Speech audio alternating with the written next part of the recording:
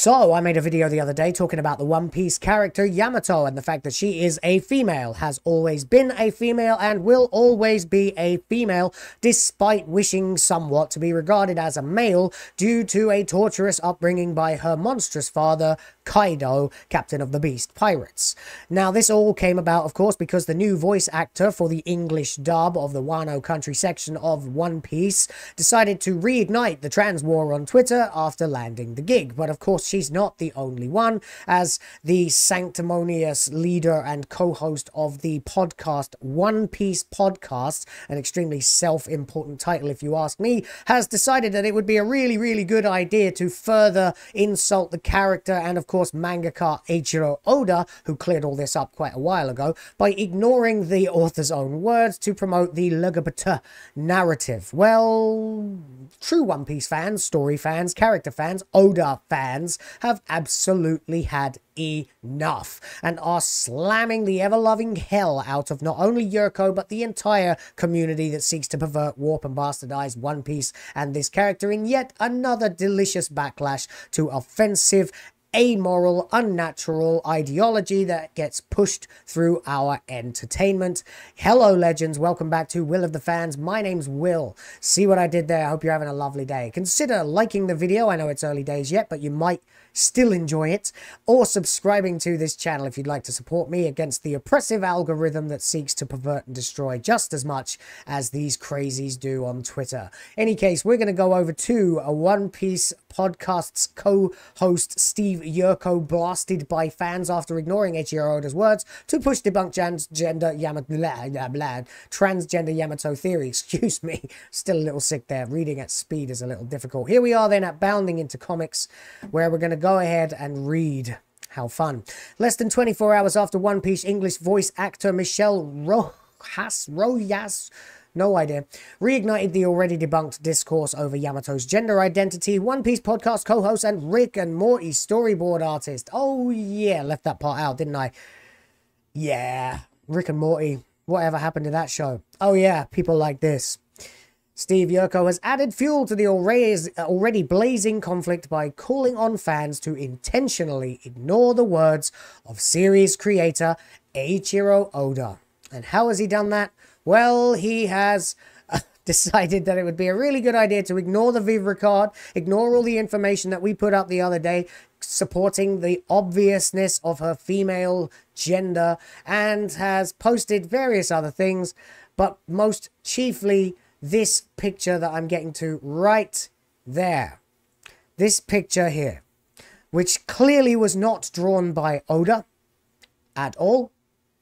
Although that hand there kind of looks like it could be Oda's own hand.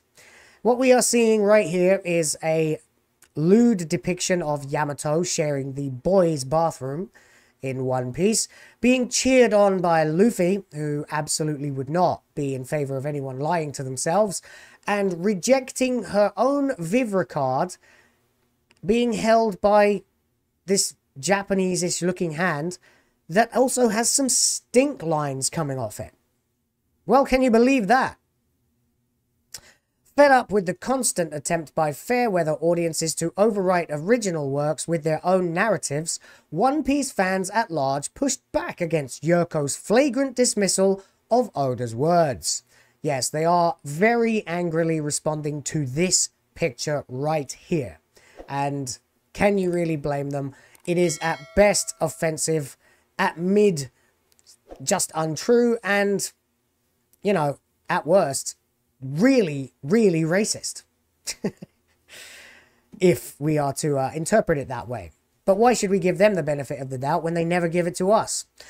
Quote unquote from Debut Lover 2, effing loser who can't accept the truth and disregards what Oda and the editors want. Ignoring objective proof is another reason people despise you liberal progressive shitheads. Turn off comments all you want, we're beating you in the QRTs. Not shocking, you work on Rick and Morty.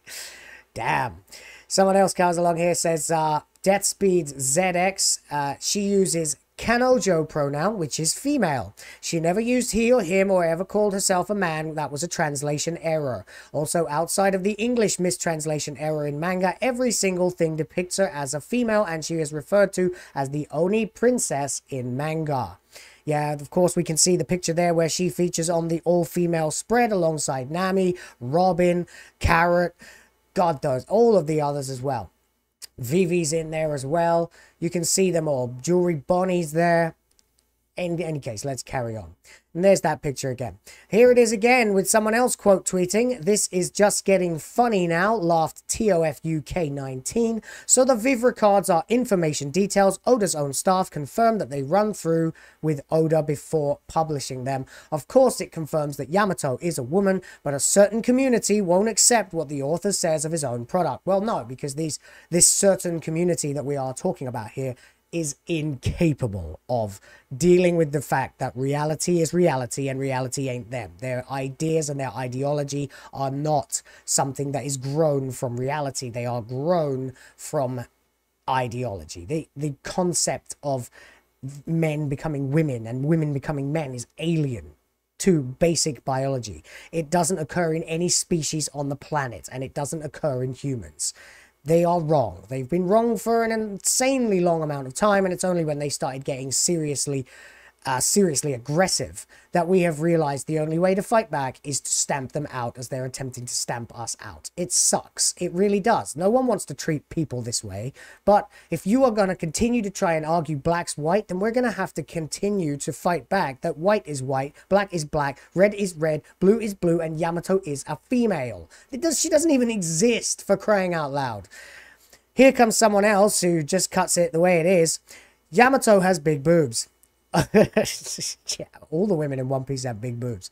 Oda only gives his female characters big boobs and an hourglass body shape. Yes, he does. That's his particular prerogative. It wasn't always like that. If you look at Nami in the first few chapters, she had a much more subtle figure.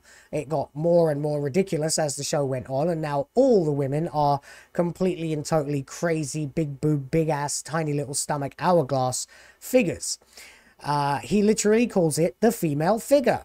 Continues Zen chaoticist Supi_Cappy. Yamato is a woman. And here, of course, is a page out of the SBS that we get in manga volumes of One Piece, where it says, "Question, it's nice to meet you. If you don't mind, could you tell me the secret to drawing the hourglass figures of the women in One Piece, especially the boobs? Thank you," heart emoji, from "If there is no bread, let them eat roses." Eiichiro Oda, of course, answers these himself and says, "Yes, hello, this is the special SBS drawing lesson. Just think of the female figure as 3 circles and 1 X, and now goodbye." Brackets. "If this is the only figure you draw, your female readers will send you many criticisms. Try to remain strong and dedicated." Close brackets. You gotta love that Oda sense of humor. So, I mean, yeah, basically, there's yet another reason that we can say then, basically, that by virtue of the fact that she has an hourglass figure, this is a female character. This is how the creator treats his own characters. You would do good to respect his choices. Eiichiro Oda, I stand by your character design. Some even theorize that the hand holding Yamato's Vivre card in Yoko's piece was Oda himself. Someone says here, oh yes, like I said, depicts the author as Smelly Jap. Can I say that on YouTube? I don't know.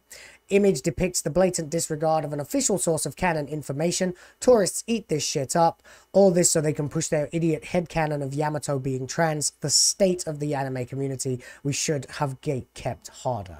Yes, we should have gate-kept harder, as we should with Star Wars, as we should with Lord of the Rings, as we should with Indiana Jones, as we should with Ghostbusters, as we should with every single thing these freaks get into and manage to twist and pervert until they can argue anything because you can't disprove it. Well, we can disprove it. The evidence is there. Oda's own word is there. And if you argue the word of Oda, that's like arguing the word of God.